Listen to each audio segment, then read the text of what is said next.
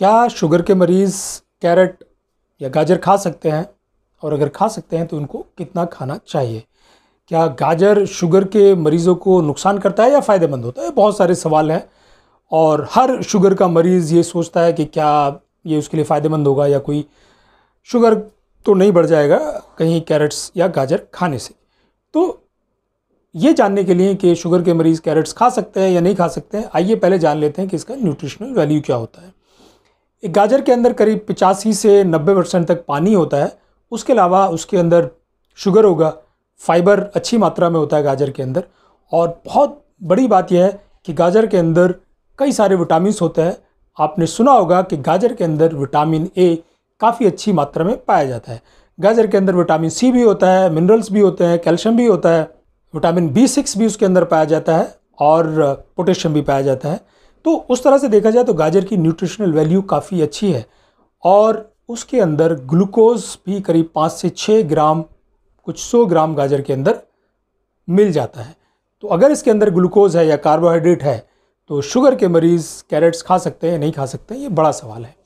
इसको समझने के लिए फिर हम वही बात करेंगे कि गाजर का ग्लाइसेमिक इंडेक्स क्या है, हमें ये पता होना चाहिए। उसके आधार पर हम इसका ग्लाइसेमिक लोड निकालेंगे और उसके बाद हम ये जानेंगे कि 100 ग्राम गाजर खाने के बाद कितना ग्लूकोज हमारे खून के अंदर चला जाता है। तो जो गाजर का ग्लाइसेमिक इंडेक्स है वो करीब 47 माना गया है, यानी कि जो भी गाजर के अंदर ग्लूकोज है उसका 47% करीब 2 घंटे के अंदर अंदर 100% आपके शरीर में एब्जॉर्ब हो जाता है।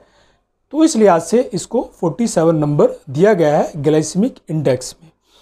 ग्लाइसेमिक लोड कैलकुलेट करने के लिए हमें यह जानना पड़ेगा कि 100 ग्राम गाजर के अंदर कितना ग्लूकोज होता है या नेट कार्बोहाइड्रेट होता है।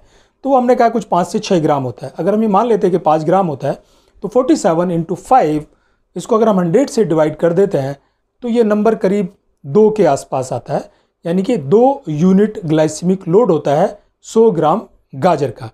तो क्या खा सकते हैं? बिल्कुल खा सकते हैं, क्योंकि ऐसे भोजन जिनका ग्लाइसेमिक लोड 10 से कम होता है वो शुगर के मरीजों के लिए, डायबिटिक पेशेंट्स के लिए सेफ माने जाते हैं। और गाजर का ग्लाइसेमिक लोड सिर्फ 2 आ रहा है, यानी कि 100 ग्राम गाजर खाने के बाद आपको लगभग 2 ग्राम ग्लूकोज मिलेगा। आपके खून के अंदर 2 ग्राम ग्लूकोज जाएगा। तो गाजर आप खा सकते हैं।